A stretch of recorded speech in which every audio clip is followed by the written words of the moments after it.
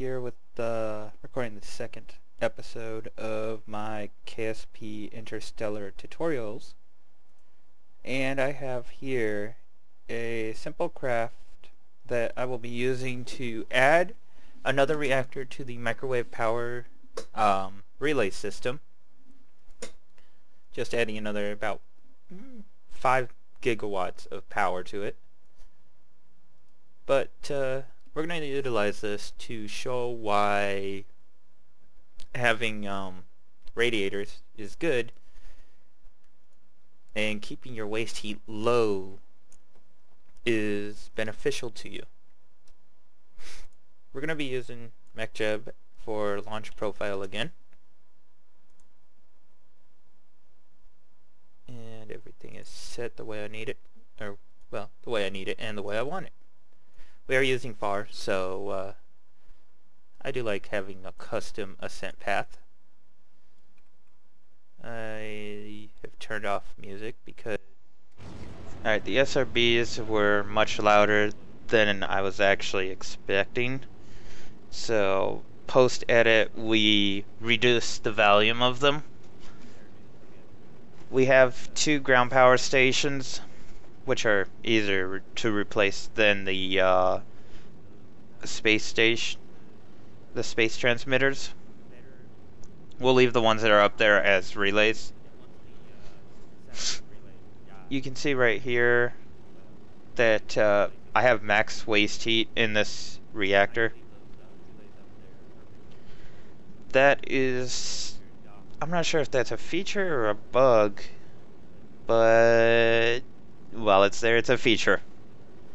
The generator, its efficiency is based off of the amount of waste heat in your reactor compared to the waste heat in your radiator. The more waste heat in the reactor, aka the higher it is and closer it is to 100% full, while the radiators are lower and closer to 0%, it'll give you a higher efficiency on your actual generator. This is the launcher is one of my preferred ones for LKO, and it's not that great of a launcher, but it works for what I want.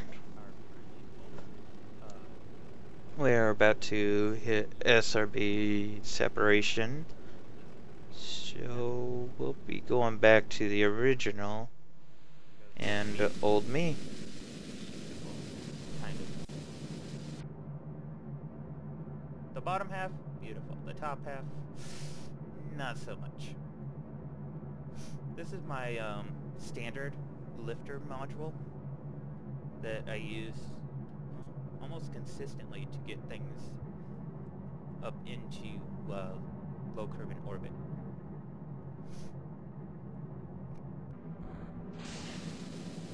There goes our next stage.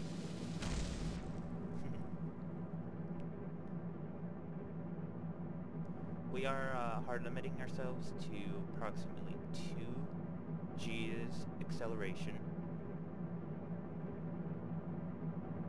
This is so that 1, we don't break the craft, and 2, we get a fairly consistent launch profile. As you can see, our theoretical supply has dropped since we started launch. This is because our electric generator here is actually dropping in efficiency.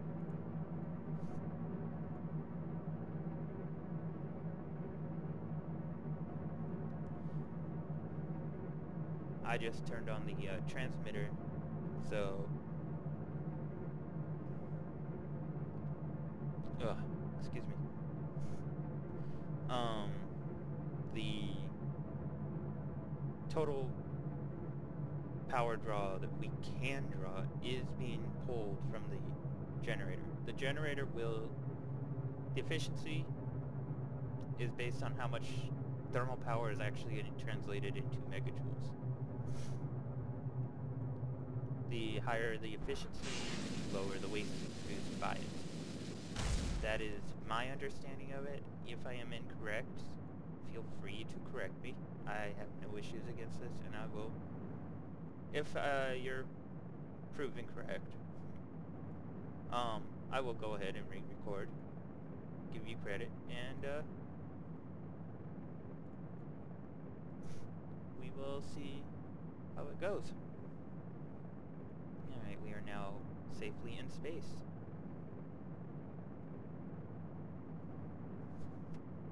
If I had been intelligent, I probably would have pre-filled one of these. These things hold a lot of waste heat.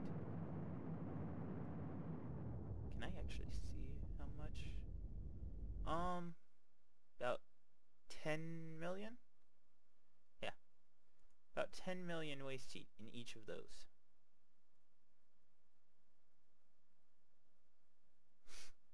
And we still have fuel in the launch, inside the actual launcher.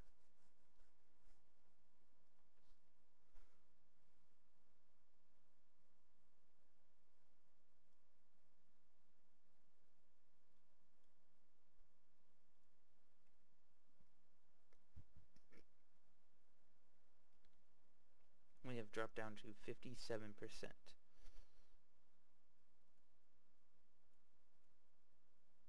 I wonder if we disable that and we turn that on.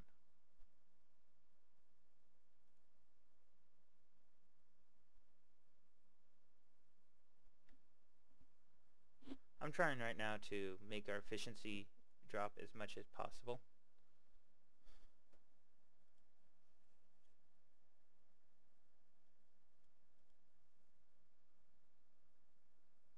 %, 85.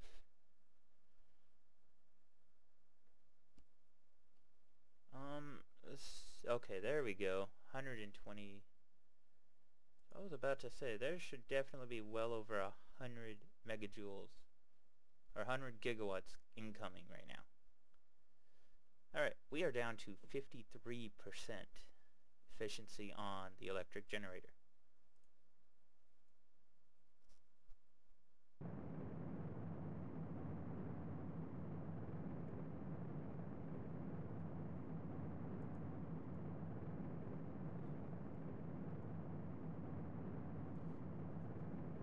We can actually probably get it quite a bit lower. Once this burn is over, we're going to time accelerate, and hopefully we can see this drop quite a bit in comparison. It's good enough. 1,000? Oh, now you can see how our waste heat has climbed quite a bit. We are now below 50% efficiency on the electric generator. It's because we don't actually have enough radiators. Even if we were to deploy them all, we could not radiate the amount of heat that is incoming from over 100 gigawatts.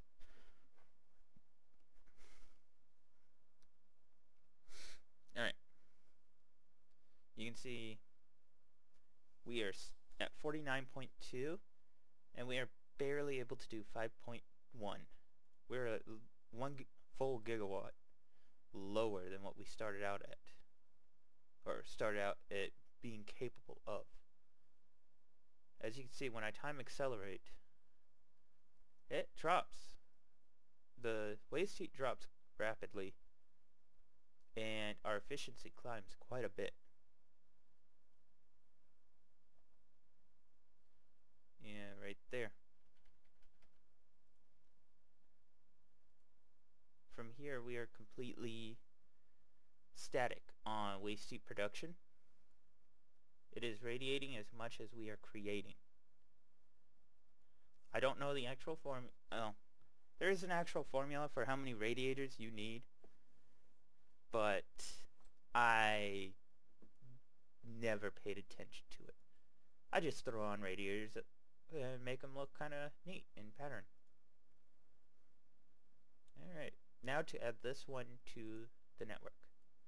Relay active, and as you can see, we started building waste heat again. That is because we are producing power And that power, because it's not 100% efficient, we are generating waste heat, and quite a bit of it.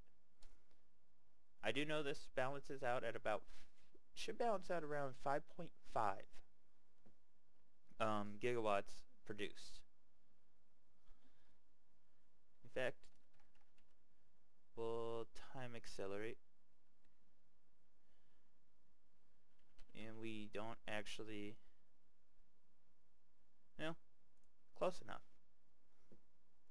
We actually end up running out of thermal power before we balance out our waste heat. But hopefully this gives you a better idea on why it's important to have multiple radiators. That was 4, 8, 12 huge radiators for one upgraded 3.75 meter reactor and electric generator. This is all recorded in Sandbox, as proven by that. If you have questions, comments, concerns, feel free to add them to the comments section. Thank you.